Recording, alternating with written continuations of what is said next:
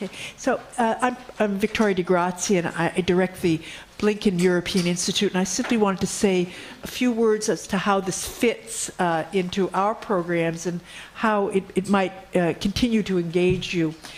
We've set ourselves as one of our interests building a series on public diplomacy, new diplomacy, however you want to define it. And in that framework, some of us have taught historical courses with the journalism school, history journalism, and we're continuing this sort of outreach to the schools of practice.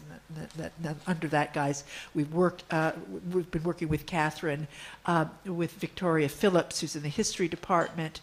Now Anya Schiffrin is here from SIPA, and we're continuing to work in this direction. So over the last year and a half or so, we've conducted undergraduate research work with West Point students and their professors, and we've been continuing to keep that open. Very fruitful conversations and actual research work. Last November, Catherine helped, and I should say more than helped, organized a roundtable on public broadcasting, in some way similar to this, bringing in BBC, France 24, and the Voice of America to discuss really rather different approaches. This last March, Victoria Phillips is here. I got without glasses, nice, slightly different. Organized a series, a roundtable on philanthropy and public diplomacy, bringing in Open Society, Rockefeller, and also Deutsche Bank. I'm not sure, I wasn't here, and also again the work of Army defense in Iraq. And next fall, we'll be looking forward to an event, again organized by Victoria Phillips, dealing with arts foundations. We're also very interested in a broader project that would include our European colleagues. It's a European Institute, so trying to tie together Europe, America, but also in terms of a broader view, and for that reason, we've been working with the Norwegian Nobel Committee and the University of Oslo. A student of the university will be here next year. So let me turn over, keep your eyes on this. I hope you'll engage, bring in your ideas, and now let me turn it over to Catherine. Hi everyone, I'm Catherine Brown. I'm based in the journalism school, and I'm just going to give a very brief introduction to about our moderator and our panel speakers and pass it over to them. We're very lucky today to have Professor Anya Schiffrin as our moderator. She is the Director of SIPA's International Media Advocacy and Communication Specialization, and she is going to be moderating a conversation between Richard Boly, Taylor Owen, and Ivan Sigal. And Richard Boly is a career U.S. diplomat and is the director of the Office of eDiplomacy. Ivan Sigal is the executive director of Global Voices and has spent the last 15 to 20 years designing media programs in more than 30 countries. And then Taylor Owen is the research director of the Tao Center for Digital Journalism at the Columbia Journalism School. He's also the founding editor-in-chief of the Canadian International Council's International Affairs platform, opencanada.org. And we're thrilled to have you all with us. Thank you so much, Professor Schiffrin. Great. Well, we talked amongst ourselves to plan the day, and I think that we came to the conclusion that Richard Boly would present first, right? Are you all set up for your... Yep, already. Great. So why don't you start by talking to us a little bit about what the State Department's doing internally. Okay. Thank you very much. Thank you, Anya. And I did want to thank the Blinken European Institute, Anya Schiffrin, and SIPA for this opportunity, and thank you for coming out and participating. What I really want to do, and this is the important part, so this is the part that if you're texting or if you're checking emails and you miss it, you'll then wonder 2 minutes from now what the heck we're talking about. So the part where you talk about your assumptions. So I am going to move from a point, the assumption being that an organization that embraces a culture of connection, openness, and collaboration internally is more credibly able to promote that kind of culture externally. So think of the chef who doesn't eat in his own restaurant. He's less credible, right? So that's my kind of point of departure, because I'm going to talk a lot about what the State Department has done to become internally more social, to become a social enterprise instead of a siloed enterprise. So how can information be exchanged internally?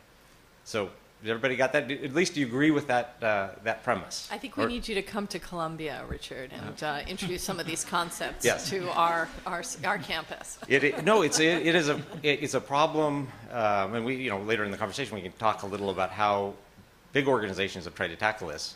Sometimes, like the company Gore Industries, which makes Gore-Tex, any unit that gets bigger than 150 people, they cut it in half, saying you can't collaborate if you've got more than 150 people. We don't have that option in government, but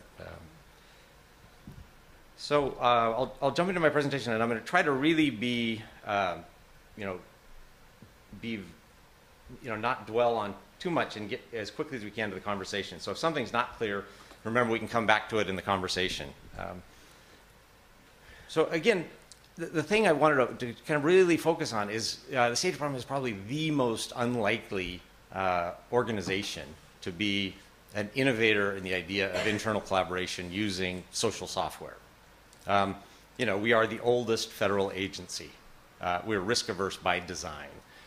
When they hire diplomats, the testing is kind of meant to kind of filter out the people who are risk takers. So, think back a couple hundred years ago, maybe 150 years ago, when diplomats were communicating. Their mode of communication, official, were wax-sealed diplomatic notes between embassies and foreign ministries, foreign offices, and back and forth. So very slow, tedious, cumbersome process. Then the disruptive technology of the day emerged, the telegraph, and diplomats continued to move at the speed of wax-sealed diplomatic notes, while tensions and wars moved at the speed of electrons. The results were not pretty. So fast forward 100 plus years, maybe while you or maybe your parents or your older siblings were geeking out over their Bondi Blue iMac, had the State Department learned from earlier lessons? No. We were keeping this company called Wang Computers, which was in Chapter 11, on life support because we had such a large installed base and we were so slow to move off of Wang to a PC platform. So what was it that allowed us to make this kind of huge, wrenching, transformational change? Our tipping point were 3 dramatic failures. The East Africa embassy bombings, 9/11, and an awful, kludgy effort at knowledge management, which failed miserably. So 10 years ago, then Secretary of State Colin Powell said, let's create an office that puts end users in the IT decision-making process and see if we can figure out a way to answer the big challenge, which is, how does a large organization know what it knows? If somebody in one part knows something that's critical to somebody else, how do you increase the probability that those two people and those ideas can find each other? So I'm going to run through, these are some tools that we've evolved over time to hopefully, so I'm kind of opening up the curtain so you get to see behind our firewall the kinds of tools that we've developed to try to address this challenge of all large organizations, which is, if one person knows this information, another needs it, how do they find each other? I think it was Lou Platt, who was the then CEO of Hewlett-Packard many years ago, said, if Hewlett-Packard only knew what Hewlett-Packard knows, we'd be 3 times more profitable. That's kind of the same challenge we were tackling. They went after, Hewlett-Packard did this hierarchical approach, like the one that we failed at. They spent $500 million before they pulled the plug on it. We fortunately spent a lot less. And fortunately also our office, the Office of eDiplomacy, didn't have much of a budget. So rather than looking at these mega solutions, we went with small tools that we're using open source software and were pretty easy for us to manage internally. So the first is a simple wiki. I mean, you all know Wikipedia. We have Diplopedia inside the State Department. So again, think of this hierarchical command and control organization where if a formal message, these wax-sealed diplomatic notes and cables, they're called cables because they used to be sent across transoceanic cables. These messages are authoritative and are signed either by the Secretary of State or the ambassador. So again, very hierarchical. We then set up this wiki that anybody, the newest newbie, could go in and put up an article or edit one of the 17,000 articles that are there. And wikis are great for a lot of things, and I'll give you at least one example of how we've used them. The kind of critical gatekeeper for a relationship between an embassy, foreign embassy in the U.S. and our embassy to that country overseas is the desk officer, so the country desk officer. Really is kind of like a traffic cop. Doesn't make policy, but just tries to make sure that all the right information gets to the right people at the right time. But those jobs are oftentimes the first jobs people have, a diplomat has when they come back to Washington after 2 tours overseas. So they really are still trying to figure their way around the whole building at the State Department, and yet they have to know how to do a lot of different things. And since everybody's turning over every 2 years, you may not have any institutional memory in your office. So we helped develop this Deskopedia. Deskopedia is kind of the place where you go when you first hit a challenge that you don't know how to do, and you find your guidance. And if that guidance turns out to be wrong, you, because it's the wiki, can update it. So again, evolving persistent knowledge. I'm going to jump to another example, which are very simple kind of multi-author blogs. So think of Diplopedia and a wiki as kind of evolving persistent knowledge, not something you have a conversation about, but something that you want to be able to change, but really it's not conversational. Blogs are much more conversational, and there's a whole bunch of things they can replace, and things that they're good for. So again, give you one example, the social media hub at the State Department helps people who do social media at the State Department understand what are the best practices. So, how do you use Pinterest in a way that's meaningful, to embassy officers? What's the guidance? What are the best practices for using social media, not as a citizen, but as a representative of the government? So again, how to do it smart, how to use it well, what are other people doing? It's a place to share information. We have more than 75 of these multi-author blogs, everything from Iran watchers, the impact of China and Africa, to people who bike to work. People who are both spouses are members of the State Department, and they have to manage a difficult career and family life. So ideation. So we also have it's called the Secretary's Sounding Board, where you can turn water cooler conversation into action. Things that before would have died after a conversation were able to be brought to fruition. Again, some very simple examples, but somebody said, look, if we could only put showers next to the bicycle racks, more people would bike to work. Pretty simple, because before then you had to walk in your tight bike shorts through the State Department to the shower, saying hi to assistant secretaries and undersecretaries, and so we actually, the person who could make that happen found the person with the idea. They implemented it, and it's a big greening initiative. We've got more than double the number of people who bike to the State Department.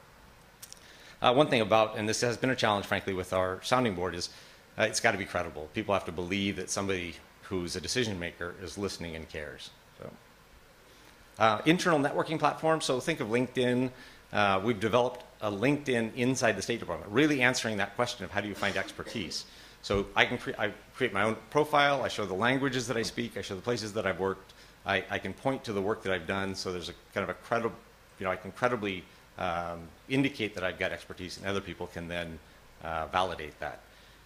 It's kind of it's a much more social way of finding expertise and finding answers on the fly. You're working on a project, nobody who can solve it or has ever worked on anything like that. You can reach out to people you don't know and identify their expertise and bring them in as kind of virtual collaborators. So this is what it looks like. It's called Corridor. We built it on open source software, Buddy Press. We've got about 13,000 users and about 650 groups that people have created on the fly. And this integrates in really well with our next product. This is our most recent product, which is kind of like a NetVibes or Google Reader. So it allows you to take, again, and it answers the challenge. Clay Shirky, who's a big kind of thinker on the use of social software and the social web, said, look, we don't have information overload. What we have is a filter failure. You want all the information that you need. You just want to exclude all the information you don't want. So right, you don't want less information. You want the right information. And we think this is kind of the answer to that. And from the screenshot, it's kind of hard to see. But I curated this page for innovation and design thinking. So you can, anybody who's interested in that can follow this page that I've created, and they can see all the sites that I've identified. And it's easy to share the page. It's hard to see in the lower right-hand corner, but I can share that page with anybody else. So they don't have to create their own page. And then when I edit my page, they get the edits automatically. So it's a way to, again, share knowledge. The other great thing is you can build your filter. So you can filter for those sites for different words. So maybe today you really care, or yesterday you really cared about Benghazi, today you really care about North Korea. You go in really quickly and just change your filter. So from your feeds, you're getting what you're looking for. And the really great thing is that you can then share these on Corridor. Once you find an artifact, instead of emailing the link to somebody, you share on Corridor, that professional networking platform, maybe within a group that really care about this issue, and you can wrap a conversation around it. The other thing is that this is not just for external feeds, it's for external and internal feeds. So soon we'll be able to do this with cables themselves, which historically have been pretty sterile documents. There's not a conversation wrapped around them. This will have roles-based access and be able to wrap a conversation around it. We also have this is a little more working externally, but how do we reach out to brilliant people like you and help us solve problems? We have a program called the Virtual Student Foreign Service microtasking platform. Have any of you heard of Mechanical Turk? Well, basically it allows kind of discrete tasks to be put out. Anybody who's part of that community can jump in and say, hey, I can do that. So instead of playing Farmville or Mafia Wars, you can actually be saving the world. So we're excited about this. We've done the early testing in it and haven't scaled it out yet.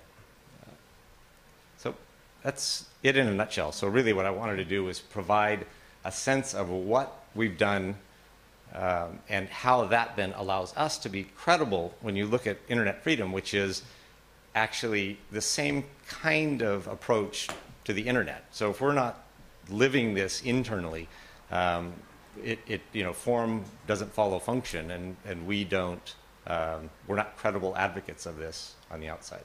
So look forward to the discussion. Great, thank you so much, Richard.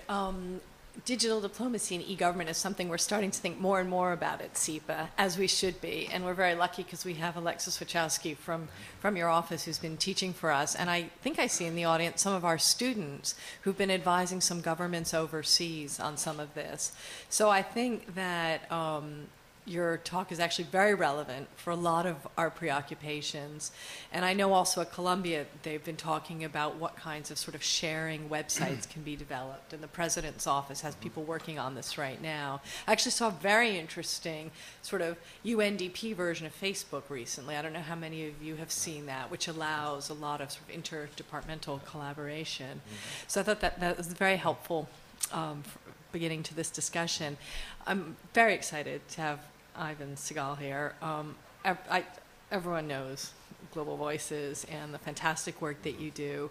And I'm giving you the difficult task, but I know you're more than up to it, of taking some of this and giving us a sort of bigger picture of what's going on with the Internet freedom agenda around the world. So thank you very much, Ivan. Thank you. Good evening, everyone. Thanks so much for attending. I'll try to keep my remarks pretty quick, pretty short, so that we can have a conversation. So Richard, I agree with you that congruence is really important. Internal and external openness It's a great idea. And I think to give state some kudos, there are definitely people in state and some projects as part of the Internet Freedom Agenda who have been thinking pretty seriously about what it takes to offer some tools and tactics and knowledge about how to build and provide resources for activists, for people in repressive environments, for others to have the ability to communicate and to share knowledge and to operate anonymously and with a degree of privacy. And for those of you who don't know the topic especially well, I'd recommend you go and look at Hillary Clinton's 2 major policy speeches on the topic. I'm not going to reprise them today, but there's a lot of data and a lot of conversation and a lot of articles that's been written, a lot of articles that have been written about this topic, what works and what doesn't. I'll just tell you very briefly what the U.S. government and especially the State Department has been doing in the past 4 years on this topic. They've spent roughly, I think, $90 million now, between $10 and $25 million a year on tools, circumvention tools, anonymity tools, anti-surveillance tools, and supporting their dissemination and their use in certain countries and parts of the world where governments are repressive or are very involved in surveillance and censorship of their citizens. That approach is quite useful for those communities and those individuals. However, it's very important to know that it's a tactic. And it's a tactic because the larger US government position on the question of openness in the internet is very convoluted. And essentially, I would say the biggest, if I can drill down to, in a nutshell, using a little bit of hyperbole, the biggest enemy to the Department of State's internet freedom policy is the Department of Treasury and the Department of Commerce. And the Department of, and the military, actually, as well. Because the US government, at the same time as we build and support tools that allow us to evade and anonymize our presence, are also allowing US companies and supporting US companies as a marketing venture and are the primary clients of US companies' tools that build the gates that we are then puncturing through the use of US State Department funds. So we're breaking the internet and then we're offering patches. That is the American, taken globally, the American policy right now. What does that mean? Let's just look at numbers. As I said, Department of State spends between $10 and $25 million a year. The security market for surveillance and censorship technologies is roughly $5 billion a year, right? And that is the companies out of Silicon Valley and elsewhere, both US and also a lot in Western Europe, some out of South Africa, some out of Israel, who are designing the technology and have been building both for the Americans and the Western Europeans and also for the countries that are practicing the censorship and surveillance of their citizens. Those technologies are built here and sold there, right? So when we're talking about internet freedom policy, we're also talking about a market that we're building and then kind of benefiting from. Very explicitly, we can talk about the companies that do that, right? We can talk about Cisco, we can talk about Naris, which is owned by Boeing, we can talk about Blue Coat, and we know where their technologies go. Cisco, since 2001, has been building the Great Firewall of China. We know that very well. Naris, Blue Coat, other Amisys, which is a tool built by the French government, built by the French, were all deeply embedded in the censorship and surveillance practices of most of the Middle Eastern countries who were our nominal allies prior to the Arab uprising. Tunisia and also Libya, by the way. Tunisia, Egypt, Libya, Syria were all using technologies that were created here and sold there. So when we talk about this policy as an agenda, we have to recognize that the practices that we have at present are almost incoherent. Now, that is not to say that the State Department is wrong, because I don't believe that. What I believe is that the American governmental system is built to be contentious in some ways. And even though within state you'll find people who are very passionate advocates for this kind of work, they are not necessarily the same people who are who have and run a larger agenda that lives in other departments. But this essential paradigm that we have right now, whereby our security forces, the FBI, our military, and then directed through Treasury and State, think of these tools and technologies as whereby we are the primary customer rather than the regulator of them, is the paradigm that I think needs to change if we are actually to take this concept of internet freedom seriously. And there are many things that we could do from a policy perspective that could make that happen tomorrow. It's not conceptually difficult to do that. It's politically difficult to do that, and it's a threat to the very deep pockets of the many companies who are building these technologies, and also to the embedded lobbying of our various corporations and their relationships that they have with members of Congress. So this is our scenario today. I'll give you just one or two more points, and then about how one might do that, and also just a thought about how this affects people around the world. So personally, I accept it as a given that the Internet Freedom Policy agenda exists to support U.S. governmental geopolitical interests. It's not there solely to support the Universal Declaration of Human Rights, regardless of where you might be in the world. And what that means in practice is that the degree of criticism, the amount to which we are vocal about whether there is suppression of voice in China or Iran or Syria, is not equivalent to the degree to which we are able to speak about Saudi Arabia or Bahrain or the United Arab Emirates. In other words, those that we designate as enemies versus those whom we designate as friends. Now, it is the case that the Saudis are not an open and free government. The Saudis have less freedom than the Syrians, theoretically. But there are other larger geopolitical factors that come into play, and we recognize that. So what that means from a starting point is that when we talk about Internet Freedom Policy agenda, we are not talking about a universally applied set of norms. We are talking about a U.S. government lens. In other words, the rhetoric of freedom is there to serve a larger agenda. That's neither good nor bad. We're very used to the concept of rhetorical gestures and rhetorical movements as part of a diplomatic process. But if you are an activist who is living in Bahrain or living in Saudi Arabia or in the UAE, you cannot expect the same degree of support for your efforts from the U.S. as if you were living in Syria or China. And what this tells individuals around the world who are seeking to use the tools and seeking a relationship or an engagement on equal footing with the Americans is that your freedom, as it were, as an individual under all of the relevant UN and other international organization rules, policies, etc., treaties, etc., is not equivalent. It is not congruent. So returning to the original point. There are things that we could do in that regard. I'm afraid that from a policy perspective, it's unlikely that the freedom agenda will ever trump the security agenda, or not anytime soon in this country.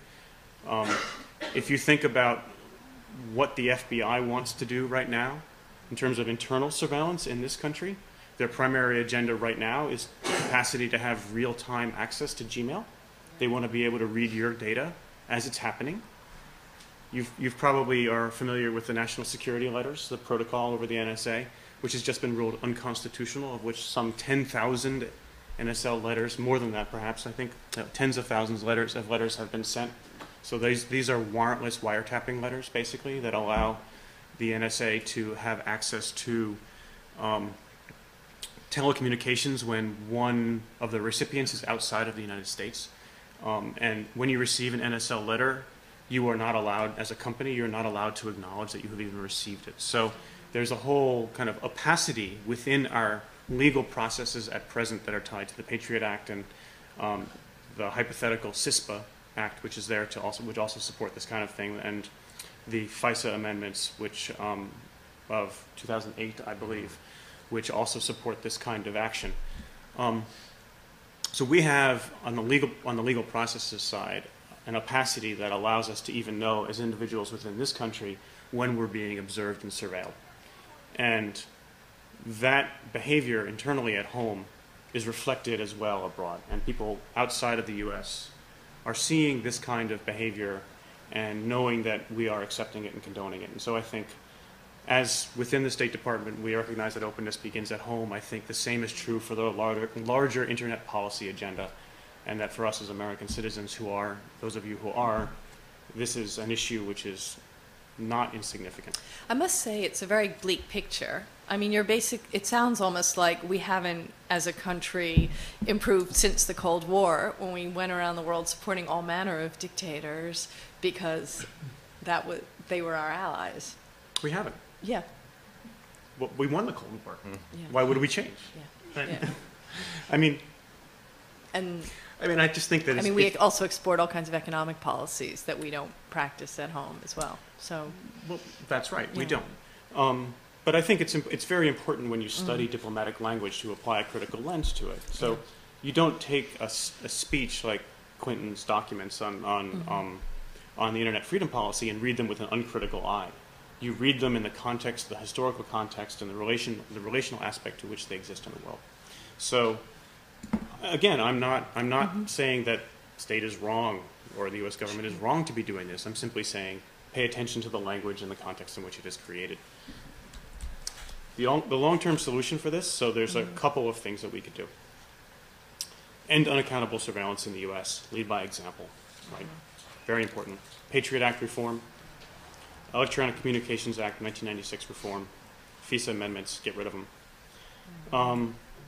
And then, secondarily, a question of dual-use information technologies and their export. And this has to do with commerce and treasury and who we allow U.S. companies to sell these kinds of technologies to. And there is precedent for restriction of dual-use technology in the nuclear field and in U.S. Foreign Corrupt Acts FCPA. Practices Act. Practices Thank you. Act, yeah. And a simple policy could be a know your customer policy. If you're interested in this topic, the Electronic Frontier Foundation has an awful lot on the topic written. So there's a lot of resources and research you can do on your own. But that would be a simple model in which if you are selling to the Saudi government, for instance, you are required to do your due diligence to discover the purposes to which the technology will be put before you sell it. And it's very possible to build in a feedback mechanism that tells you who is actually owning and using it. So Blue Coat, for instance, had Blue Coat is the company that sold the Syrians the technology that they used to surveil their own people and then arrested, detained, etc. Blue Coat knew or could know that that by virtue of the fact that their technology was pinging them back at home where that software was sitting, and they could simply be required to track that data, and that would be a useful and not difficult tool. But it is not something that I think, for obvious reasons, U.S. companies who are invested in the security / technology / cyber world want to see. Long-term solution for this is the same as every other problem the Americans have, which is campaign finance reform. Right. Larry Lessig. That's right. That's the end of my talk. That's really interesting. One question. And I'll talk about global voices later if you guys want me to. No, that was really interesting. And one question I have for all of you, and of course I was also thinking campaign finance reform, is when the Foreign Corrupt Practices Act got started, U.S. businesses made the same excuse that they always make when they don't want to change, which is, well, we'll be fighting with one hand tied behind our back. All those other countries are paying bribes. How can you do this to us? And I guess my question to you is this really, and anybody who wants can answer it, is this a different situation because we have such a huge monopoly on the technology that there's a sort of crossroads moment where we could actually change, sort of serve as a role model for the world and make a difference? Or in fact, are the Chinese, the Israelis, the South Africans, or whoever going to go ahead with these sort of nefarious things and get into the market it if we're not there. I don't know who has thought about that or wants to answer that question. I have thought about it. Great, I'm sure. I'll start and then Please. yeah, and then Richard. So Richard, absolutely, yeah. it's the case. I think in the context of the Europeans, it would be possible, and it already is possible, especially the British, to build a coherent kind of coalition of people who agree on this idea. Yeah. You know, the cat's a little bit out of the bag with the Chinese because they learned from us. Yeah. But now that they know how to do it, it's going to be hard to stop away from building these technologies. The same is true with the South Africans, maybe less so with the Israelis. But a larger question long term is how does this kind of exist within the broader set of regulatory policies on trade and commerce? And is this, and what side of the issue will trade and commerce from our side be on this issue? Are we there as a regulator, or are we there as a promoter? You know, and that is the same question that we've had with commerce for a long time. Are we selling milk, or are we regulating milk? Are we selling sugar? Are we, you know, pick your product, right? So I'll stop there. Well, No, I mean, the very kind of top level thinking is that this is, you know, goes way back. I mean, you know, think of Alfred Nobel. I mean, you know, explosives can be used for destruction or for, you know, building tunnels, which is creation. And, you know, this tension always exists and will continue to exist. And how do you thread the needle on it is, you know, it's a thorny challenge. And I think, you know, being aware of it is the first, and acknowledging it is the first step. So. Anyway. Just go ahead, Taylor. Did you want to weigh in on No, this? no. Okay. Then I was just going to say that because I'm teaching this class right now on communication and social change, I've been looking at so many examples from all around the world of when do campaigns suddenly take off. And I know a lot of our students have read the Joe Becker book that looks at landmines or domestic abuse, or the Kwame Anthony Appiah book that compares how did dueling end or foot binding end. So I think that whole question of what suddenly makes people outraged enough to put a stop to something. And I almost wonder, Ivan, if in a way, I'm just thinking out loud here, that I don't know if there's a contradiction in the Global Voices thinking or how to reconcile this, because I hear in a way you're taking a standard good left line that I share on campaign finance and the economic motivations that cause these problems, and a very bleak economic, there's incentives, that's it, trade, commerce, they always behave this way, what can you do? With the very sort of idealistic Rebecca McKinnon Global Voices stance, which is if we can get sort of netizens motivated and get people out there, we can kind of retake some of the internet. And again, I've just finished Bob McChesney's new book, which is so bleak and really puts those economic interests paramount. Again, I don't know if Taylor or Ivan or either of you want to further unpack that question. I'll just really quickly say that I think Rebecca would agree with everything I just said. Oh, I'm sure she would. So. No, of course. But how do you, are you guys sort of saying it's got to be both? What I'm saying in general is that we shouldn't assume that our freedoms are there for us. Like, if you want them, you got to fight for them, right? and continually so. The internet, the hypothetical, idealistic internet, to the degree it ever existed, right? You know, is something that we could lose. Yeah. And it comes down to our practices, right? Yeah. Do we choose to spend all of our time on Facebook and giving away our data, or do we build our own blogs? Control our own data and build our own networks as individuals. I mean, these are our own practices. The internet is an amazing technology because we actually do have the ability to choose its structure. It's based on what we write, right? Facebook is popular because we use it. It's not popular because anyone's telling us to. It's the Aldous Huxley model. You know, give people enough freedom and they build their own walls. See, I think I'm heartened because you're saying there's still hope. Absolutely, but I mean, Rebecca's position and mine are pretty similar, which is that our own practices, our own behaviors in the tools we choose to use. I think Richard's example is a great one. Yeah. It's not a determined relationship at all. It's not a technology determinism question. It's a question of what we choose. Of governance. Yeah, that's right. Okay. I'm so sorry about your throat. Sorry, I have almost no voice, so I'm going to rely heavily on amplification. But that sets up exactly what I want to talk about, which is to step back a bit and look at the role of the state. Sorry, can you hear me?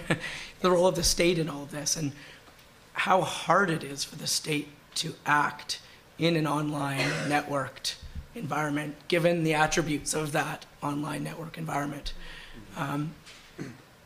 So, I mean, just a couple of, Anya asked for examples, a couple of brief examples of, I think, exemplify just how hard that is. So, a year and a half ago, the FBI, along with 5 or 6 other intelligence organizations in the Western world, set up a task force to try and figure out how to come to terms with Anonymous and with anonymous attacks. They held their first conference call on secured lines, and 2 days later, Anonymous released the audio tape of their first conference call. So, like, problematic, right? How do you stop this in an organization? Another one that Richard mentioned. So, some of the funding from State Department is going to a project that looks to rightly explore innovative encryption and censorship anonymizing tools for activists in countries where they're being surveilled. Right around the same time this was being developed, the FBI put out a report or brief on the use of mesh networks and Tor networks and called them both indicators of potential terrorist activity. So again, this conflict between mechanisms and the aims of those mechanisms. Blue Coat, which Ivan mentioned. So Citizen Lab last year releases a report on the company Blue Coat, which shows how they're being used in 51 human rights suppressing countries, and in particular in Syria, right? So we've heard about that case. But the export isn't only allowed by Western countries. Those technologies are used by Western countries. So government ministries use them to do basic surveillance and control of how the internet's used by their employees. Companies use them as well. So the dual-use technology problem is a real challenge, right? So it's more complicated than just exporting guns to other countries and trying to track where the guns come, because these things are really used in a domestic, peaceful setting. We can debate that, but the dual use is really radical in a conflict setting versus a domestic setting. And what you're getting is this type of surveillance arms race that's happening in Syria and that we've seen in Syria, where government policy is supporting activities through projects like Commotion Wireless to help people act anonymously and communicate anonymously against the software that is being developed in their own countries. So there's a real challenge there. The fourth example I want to mention is the emerging discourse around internet governance. So right now at the UN, we have the Internet Governance Treaty, which one of the things they're trying to regulate is the domain name systems. And you have all sorts of actors in the UN arguing for different types of global control and regulation over the domain name system. But in all the cases, whether it be the Americans or the Russians or whoever the alliances are who are arguing for different models, in all cases, it's states inside a state-based institution debating how a network that's largely used by and controlled by individuals will be governed. And this creates a real tension when those individuals aren't necessarily a part of this dialogue. One example of where this could go, and I've been talking about, I think, there being one ideal version of the internet, is one I think we have to really think seriously about if that's the course that's going to emerge out of this. So one example is in response to this discussion of regulating the domain name system model is a group in Switzerland has said, okay, well, we're going to build a new domain name system. It's called the Open Decentralized Domain Name System.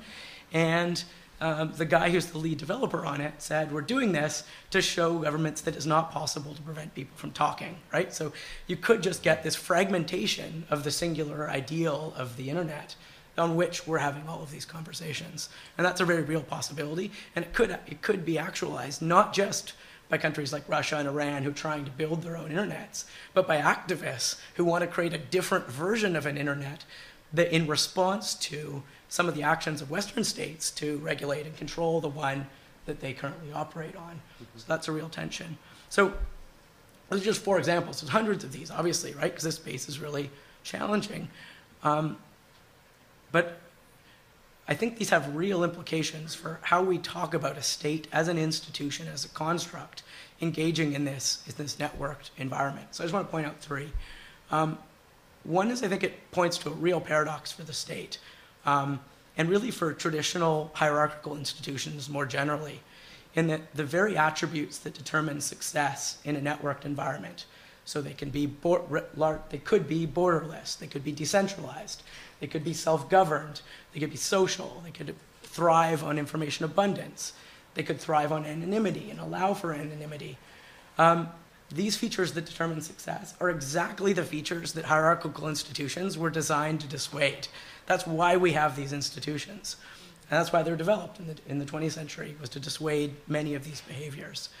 And so this isn't just a challenge for the state, it's a challenge for corporations and for large non-government organizations and all these other hierarchical institutions. The problem is the state can't go away. The state can't creatively destruct. So if GM doesn't evolve its business model to a new sort of networked economy, it can go away, and it should or could or whatever, right? But the State Department can't go away. The State Department is going to continue to exist as part of a state infrastructure. So that puts I think it creates a poignant challenge for government industries over and above other sectors that have in the past relied on the same hierarchical institutional model.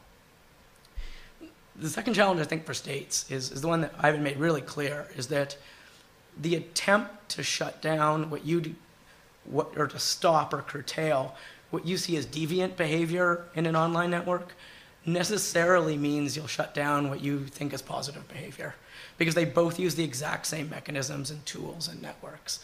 So what you do to shut down Anonymous will also harm what Global Voices does, because they use the same model and the same network. And that's a real challenge for foreign policies, because that's not the case with something like physical warfare or traditional balances of power. The final piece is, if our international institutions like the UN or like the UNDP or like World Bank are all based on this state-based model that don't incorporate and don't fit well in this new international ecosystem, what do the new international institutions look like? So if we're building new international institutions that reflect this reality, who are the actors that are involved, and what do they look like, and what models do we use? And so a key to this is that there are things that hierarchical institutions do really well. So they're really accountable. They can allow for systems of the rule of law to engage with them. They can be part of a democratic system. And I think one of the roles of the state or Western democratic states should be, how do you ensure that those values on which their institutions are built be pursued within the new international institutions that I think are going to start to emerge around these new actors who have power, increasingly have power. And I think we've only just started the process of imagining what those institutions might be. And it's really hard to think through, like, what does an institution, so if the UN was created because around states, because at the time it was states that had power, who are the actors that have power now that we need to be a part of this international system? And I think it would have to include groups like Anonymous. It would have to include broad networks like Global Voices.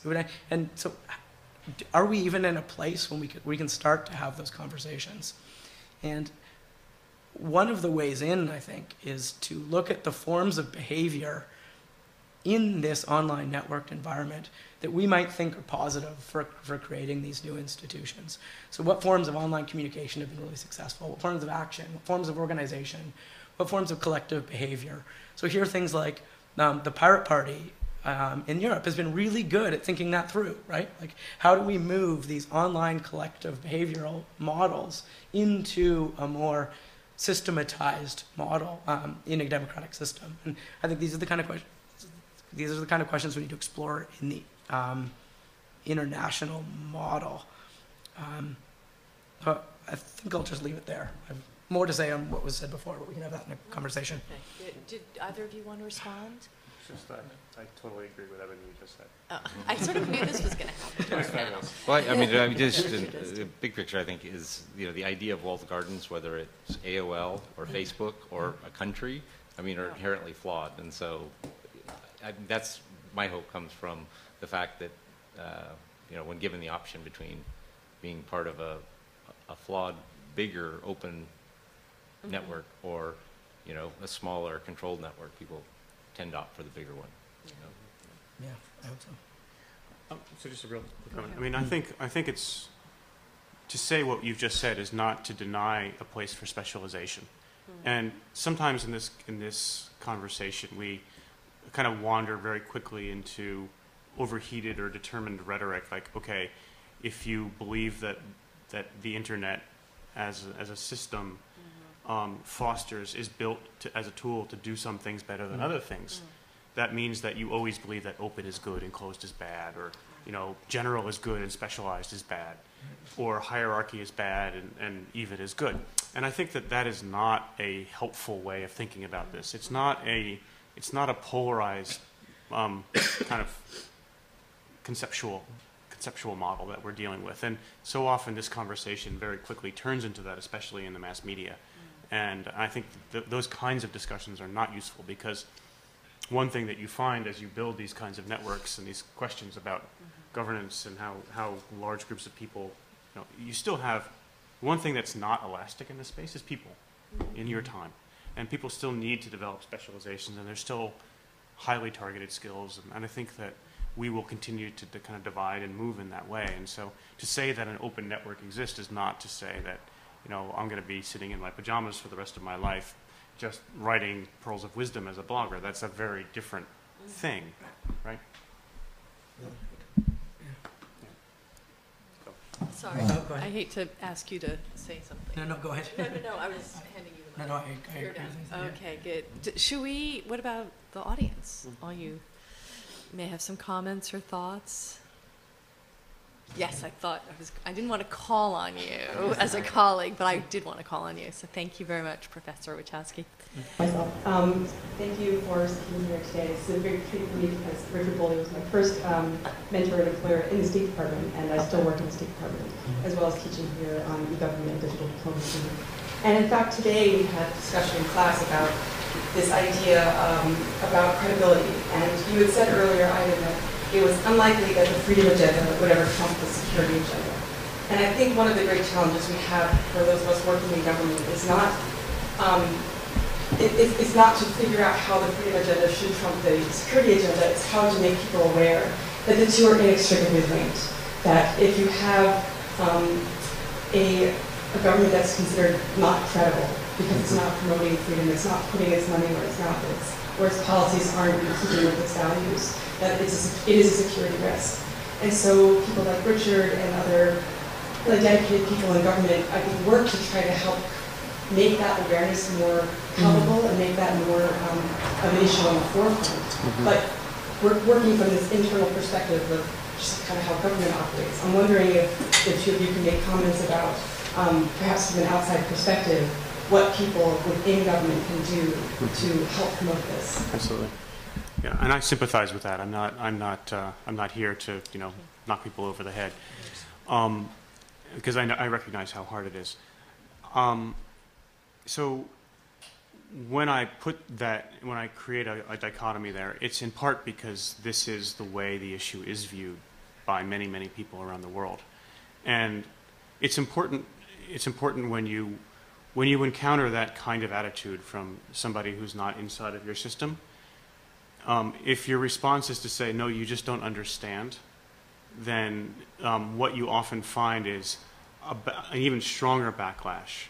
And I'm not suggesting that you're saying that. I'm telling you what people's perspective is, right? So I just wanted to clarify that I mean making people within government, okay, our own government, aware of that. So, not to outside. yeah. So one thing I would say is when somebody doubts your good intentions or your what you feel as a government representative, any government representative, from kind of an honest and earnest perspective, is that that doubt is probably coming from a very real place, that is a mistrust of governance. And for instance, think about Pakistan's relationship to the U.S. Why do Pakistani citizens distrust the United States government so much? Well, there's a lot of reasons, but I think a really overlooked reason is that most Pakistani citizens really distrust their own government.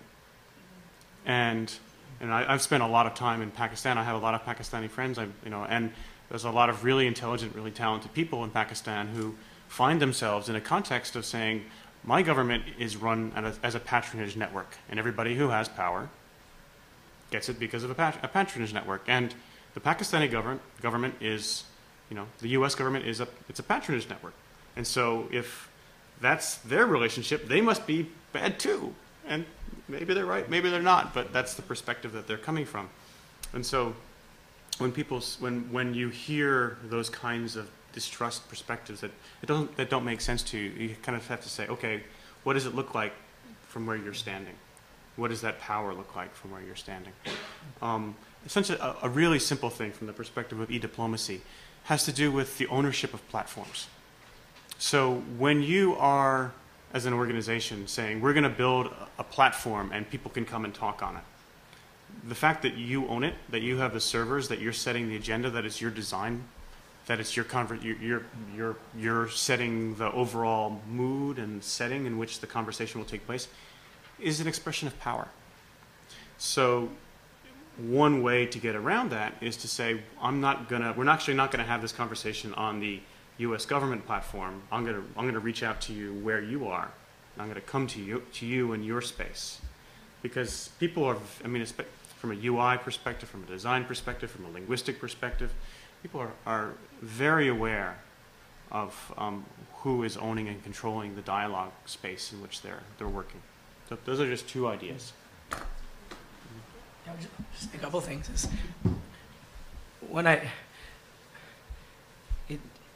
It seems to me that we have to be so aware of the different interests of different government departments in this. So you go to an eDiplomacy conference with State Department people and foreign ministry people and development ministry people, and that's one particular conversation. And there's a lot of conservative, small c conservative views in that world, but there's also a lot of really progressive ones, and there always has been.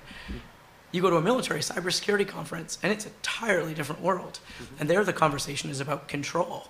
And it is about defending the homeland against security threats and controlling the system on which those threats emerge. And those might be incongruent. It might be that they're totally incompatible. And that's something I think we need to flesh out, right? Because it matters to this broader global conversation. Yeah. I'd be interested to hear from those of you in government how one starts to craft a coherent policy. What level of government does that have to sit? Is it in the White House? Is it in, where does that conversation take place? How do you negotiate between commerce and state over OFAC, for instance? How does that happen? What's the mechanism? Well, I think there's a lot of fights. Maybe it's not a negotiation. Maybe it's a Right? brawl. Yeah, Well, I don't know. and a lot of leaking. They also can happen and a lot discreetly, of- right? There doesn't need to be coordination. Yeah. So I think it's fascinating that the whole eDiplomacy discourse in state emerged post 9/11 in parallel with this broad securitization of all sorts of other policy areas. Yeah. So these things can happen in parallel, Yeah. but I think we need to be wary of how one counterbalances the other and how they work together. Great, yeah. Follow up on that. There were a few mentions of Europe, Western Europe, as offering models of practice, as perhaps offering some differences. That is, the debate between eDiplomacy and cybersecurity, there might be less securitization, and that whether that was the world of best practice. And so I was wondering if you could reflect on that. Who do you see it as a I'll let you guys- give just a little bit, just a teeny thing. Yeah. thinking? Yeah, so I mean, this is a anecdote, I guess, experience, very small, but soon after 9/11, I worked in the office that deals with manages our relations with the European Union, and we had a thorny issue around passenger name record access.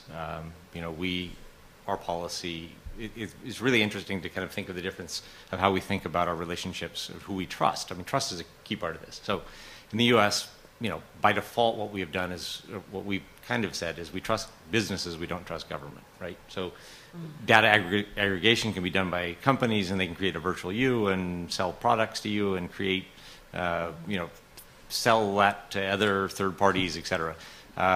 Government, to get that same information, has to, I would have to go through a judge to be able to gain access to it, even though as a private citizen I can pay $198 and get access to it. So in Europe, it's just the opposite. In Europe, they trust government but don't trust the data privacy directive says you can't, if you as a company collect information, you can't, you can only use it for the purpose for which it was collected. When that purpose ends, you need to eliminate it. So that became a challenge around passenger name record access, which was being used to screen passengers for potential terrorists. The interesting part for me was when, so the European approach is this kind of very structured approach where you have data privacy directives, or they're called data privacy czars in each country.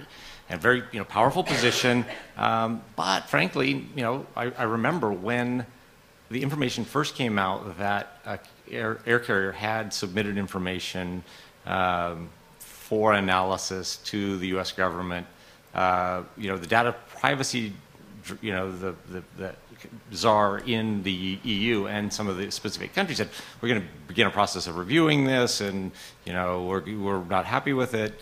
The ACLU sued the next day, and the question was, which is more effective? I mean, you have this, private actors or these parallel institutions meant to be able to kind of hold each other in check. I mean, I don't know.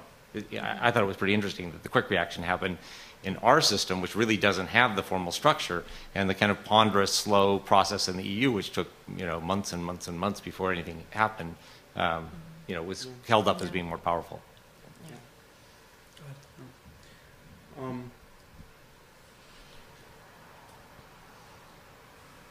Where to begin? I mean, the Europeans aren't united on this topic either. So, and one area where the differences also really play out are in international intellectual property. But that's a whole another conversation I suspect we're probably not going to get into tonight. So I'm not going to go there, just to note that there's a whole space there.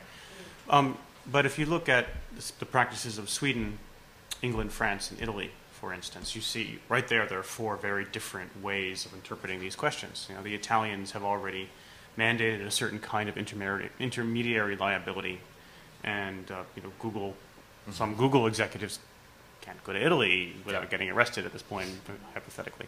The British are a little bit closer to the U.S. system. The Swedes are, and Iceland are extremely kind of pro-privacy, pro-anonymity. User protections are very strong. The French are something else again. They're much more interested in, they kind of have almost a corporatist structure, I think I'd say, in which individuals actually kind of are less important, even though there is a privacy aspect. And then the Germans are very, very strong on data protection and privacy.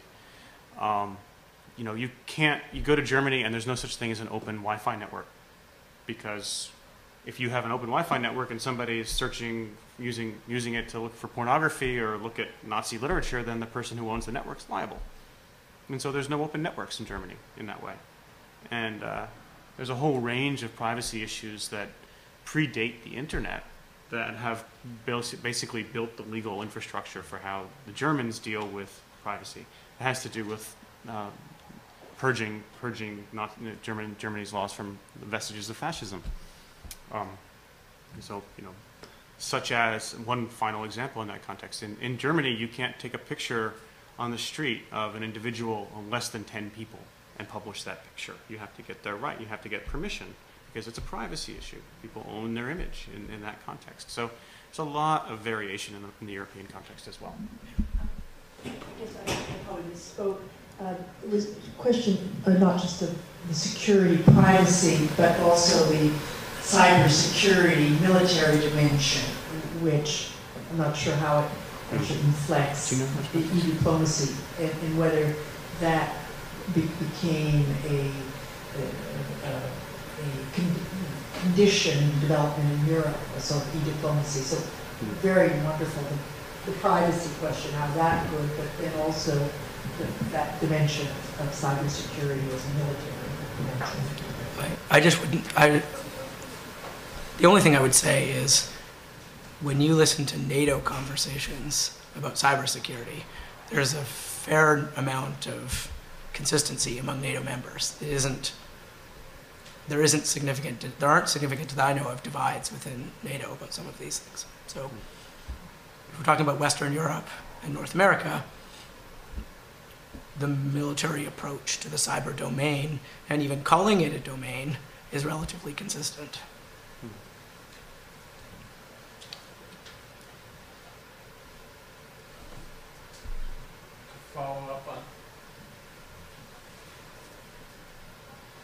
To follow up on what you just said, so does that mean that they're also creating offensive cyber branches of the military? And is there going to be something like that as part of NATO? I suspect so, yes.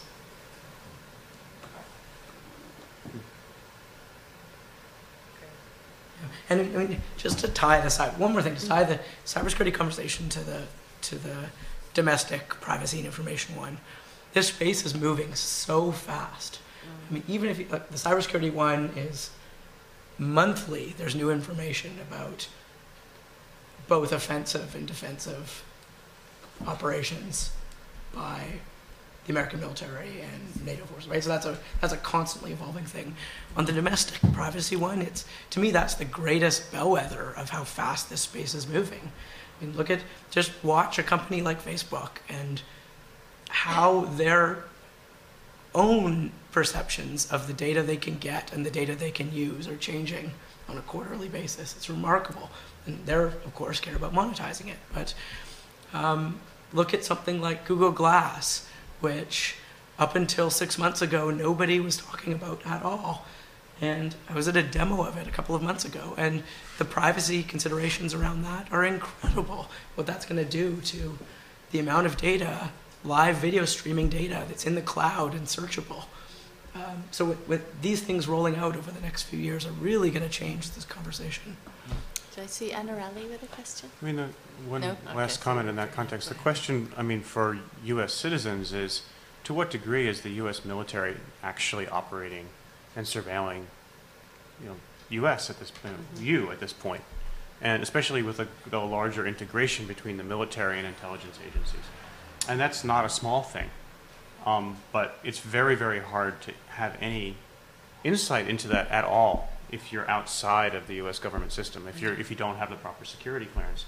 So there's a lot of speculation on the topic, and I'm sure that there are probably some of you in this room who actually know a lot about this and probably can't talk about it. But it makes, I'll just point to the overall impact of that, which is that, okay, step back for a second. In 2002, I went to a conference in Denmark in Parliament. And at the time, the Danish Parliament was completely open to the public. Anybody could walk in off the street, any time of day, walk into the building and use it. And there's something incredible about that concept, about a government that doesn't need to gate itself off from its own people. Now, I recognize that there are real-world security fears and concerns and so on and so forth, but I think the idea that we should be trying to build a society that seeks that as an ideal or as a goal and works to mitigate those walls or those barriers between its people and its government is a good one. And it's the kind of society that I want to live in. So when I see that we've kind of created a system in which people profit from and benefit from building those walls, and that they are essentially the same people who run the country, it's, and I mean that literally, because so often congressmen go and work for those companies and generals, ex-generals go and work for those companies, then we have to ask ourselves what it is that we've wrought. Well, I have a colleague in my office who's been at the State Department longer than I have, and he said when he started, people would come off the mall to go into the State Department to use the bathrooms. So it wasn't that long ago when we actually were that way. That is not allowed anymore. No. What a thought. Wow. Hi, this is a question for everyone, but also Boly in particular. I'm interested in information enclosure and the burdens that might place on an agency like the State Department as it intends to promote a culture of exchange and openness within its walls. So I'm wondering if a technology like the current, despite its social advantages, might it reproduce or exacerbate issues like storage and information management or hyper-securitization in this network environment? No, great question. And we so I always say that, innovators embrace constraints, and if you're in Silicon Valley, you've got to be faster than the next startup. And if you're in government, you've got to be able to, run through and around and address a lot of hurdles that most people, tech startups would pull out their hair or quit before they would take on. So we spend a ton of time working with people in, everything from, records management to, personally identifiable information, diplomatic security. Everybody we think could have a dog in the fight or be, unhappy with what we're doing, we bring in before we start designing. We say, here's what we're looking to do. Here are the wireframes. This is where are your concerns? Where can we work together to kind of bake in solutions to what your concerns are from the beginning? And will you work with us to make sure that we're meeting those needs? So, there's a lot of frustration, and that's, I think, a big difference oftentimes between the political folks who come in for a short period of time and get really frustrated with rules, and people who are career folks and are in for a lifetime. That, it's hard to build walls, right? So if you run into a wall, somebody spent a lot of energy to create that wall. So instead of like sucking your teeth and, cursing the wall, understand why it's there and then figure out how you can, if you got the bandwidth to be able to say this wall doesn't need it anymore, let's see how we can remove it. Or how do we take with the goal that it was trying to achieve and bring it into the kind of 21st century. So we do a lot of what ends up streamlining, we streamlining processes and reinterpreting things for a digital age that were written for a paper-based age, and where we can make a difference, do that. But we're, we check all the boxes and we try to engage in these, conversations that help hopefully improve for the people who follow us how those, laws, regulations, and are being interpreted. So.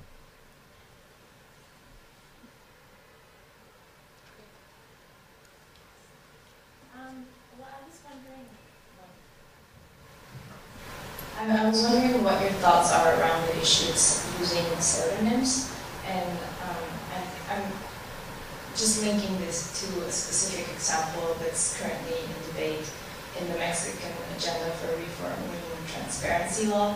There was a specific act that was sort of renders problematic this fine line between anonymity and transparency.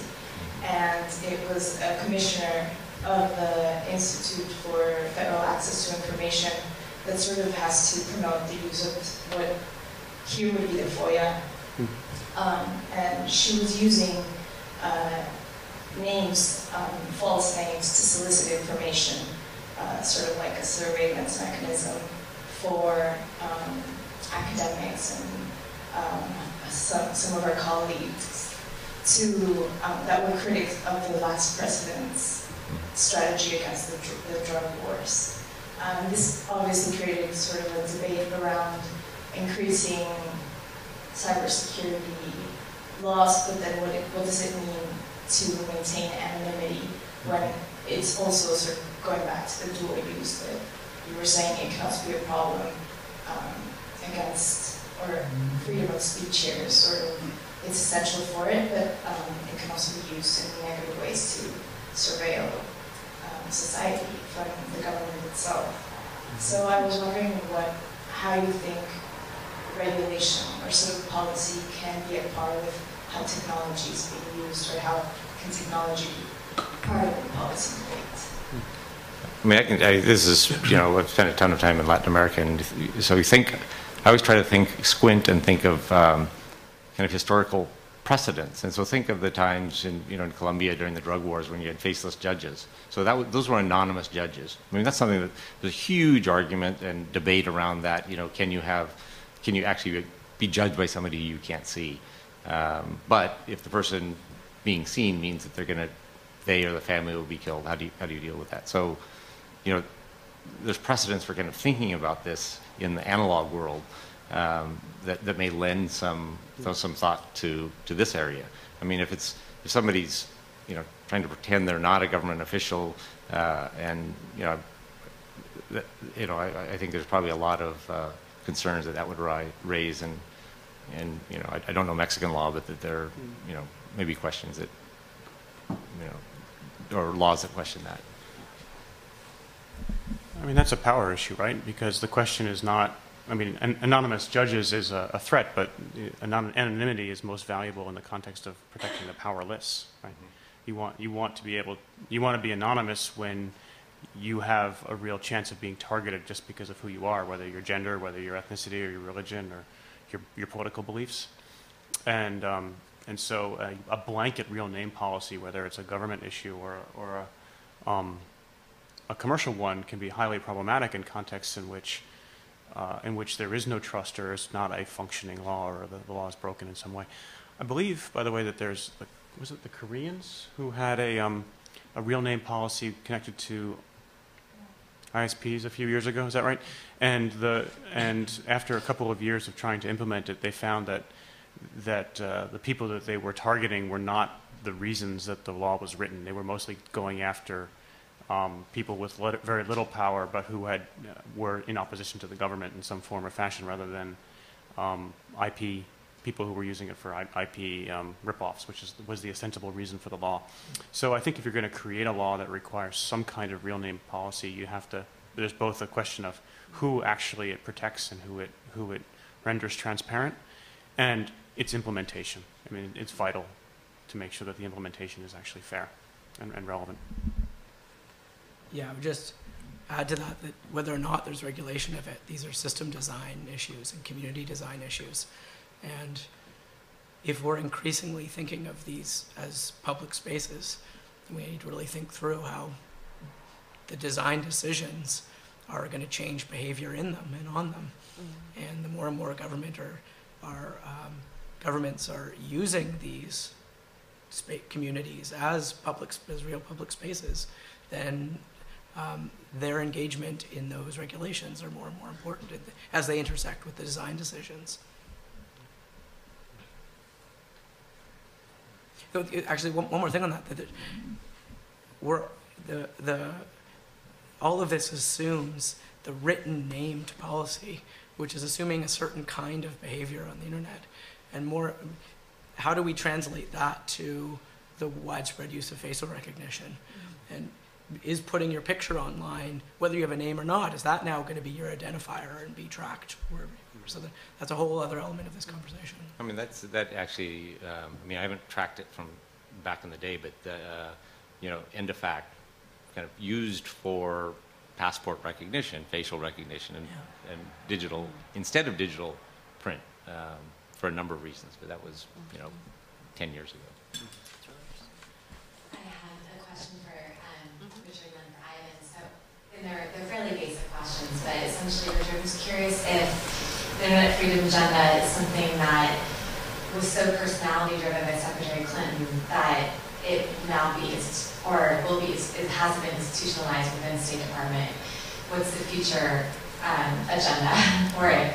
But also, what has been done to actually create that space and allow global citizens to have access to this technology, to have internet technology, whether it be through American Corners or the spaces that public diplomacy programs provide.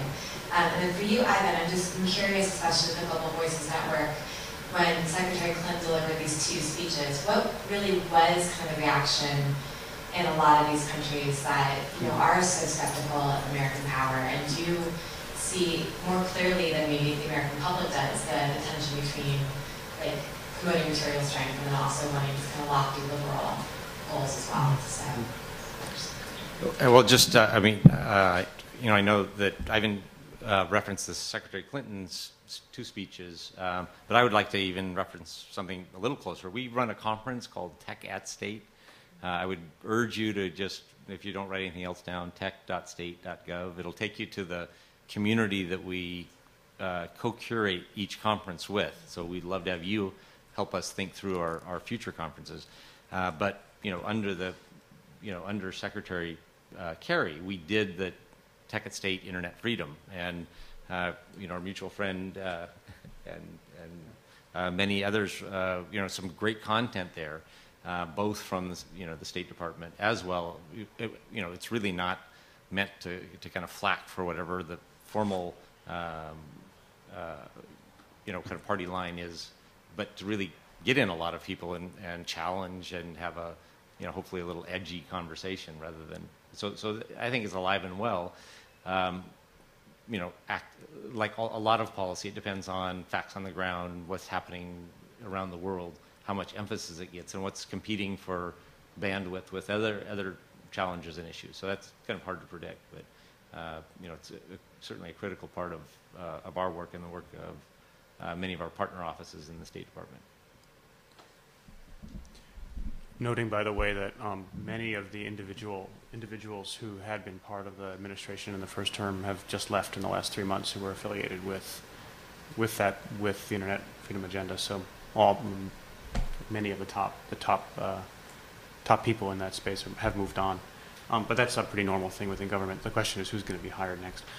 I think in general the response to this issue was wariness, in part because people outside of the U.S. are used to the rhetoric of freedom coming from the U.S., but feel as if it's applied unequally.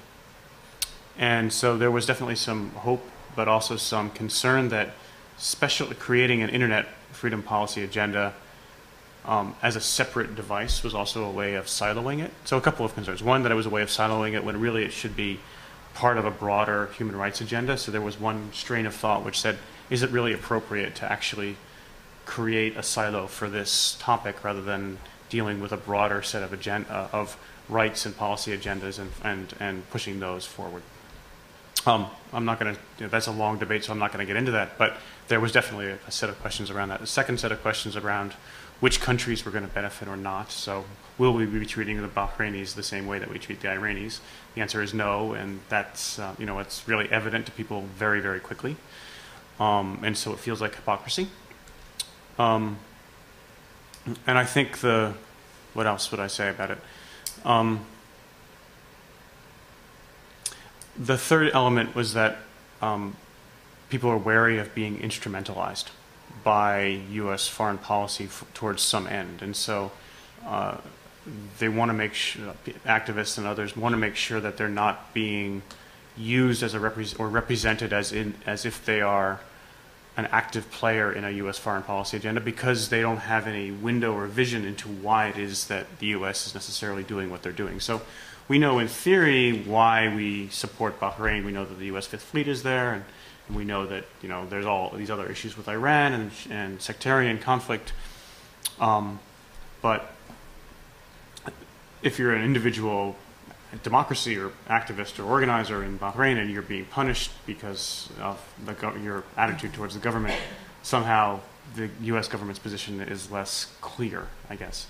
And if you're being named as a representative of that policy, you're wondering, am I here as a symbol, or am I here because you really have my back, and will you continue to do so? So it's hard, because when you put forward an agenda that's that aggressive, it's really hard from a political perspective to actually back it up all the time.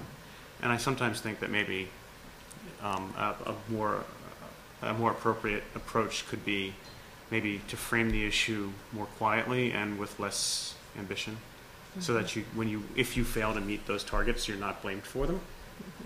But it's not an easy thing, so And that gets to one of the real innovations that Secretary Clinton had, I think, was to allow for experimentation and risk-taking in what is a very conservative culture. And That's to right. me, that's the big signal.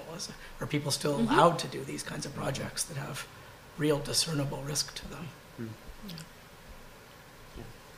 Good. Were there any last questions or closing comments before we wrap up? I'm conscious of the time. Did you all said your piece? Okay, great. One last question. Yeah, good. Thank you.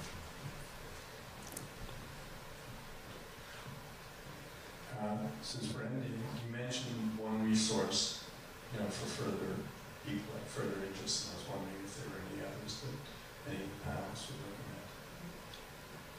recommend. I mean, I've put another plug for something that we're working on, and we would love to see, be spread much further than our office or the State Department can do, which are these tech camps, which are really these kind of bringing technologists and civil society organizations together. And it's smart technologists who know if you're going to use technology, how you can use it safely, and trying to identify low-cost, easy-to-implement technology solutions to problems that emerge during that. So it's a process we created. We've kind of bootstrapped every one we've done, and we've done 23 of them around the globe. We don't have a budget for it, but we would love to, and again, there's a website for it, techcampglobal.org, all one word, techcampglobal.org. And we'd love to see other organizations pick those up, or if you're Hackers for Good that who are interested in being part of it, So a plug. Great. Thank you. Yeah. No. Any other plugs? Yeah, I want to put in a plug for IRCs, Internet Chat Rooms. Basically, sometimes it's really easy to develop a fixation or a passion for tools and technology and forget community. But the hardest thing to do is to organize trusted community over time. And sometimes a simple tool is the best thing. Sometimes no tool at all is the best thing. So in thinking about where we are in this space, it's really important to remember that the tool is there to facilitate human contact, not the other way around. That's my plug. Thank you. I love it. Plug sounds mean. The tip. I would just make a much more personal plug that we've just launched a project called the International Relations and Digital Technology Project, and the website is irdtp.org, and there's a bibliography in it that we've done over the last year, which has tried to map and make sense of the literature that brings together the technology world, the IR world, and the governance world. And so I hope it's a useful resource to start. In that case, I'll make one more plug. Yeah, good. If we're making personal plugs. Yeah. So Global Voices Advocacy is the wing of our organization that focuses on rights issues. And we have a kind of an expanded team in the last couple months. There's a weekly report that we produce called the Netizen Report that nicely summarizes a lot of the current issues around all of the topics that we've been discussing this week, today. And there's an increasing amount of content being on that space being written by local individuals from seeing the issues that we're talking about from their perspective and their concerns. So if you're interested in understanding how the rest of the world is seeing these issues, it's a good place to go. It's advocacy.globalvoicesonline.org. Oh, good. Well, those sound like really interesting places, so I'm sure many of us will visit. Thank you again to our illustrious panelists. This was a really interesting, lively conversation. Also to the Blinken Institute and to Catherine Brown and Lily Glenn for organizing this event. Thank you so much for coming, everybody. Thank you.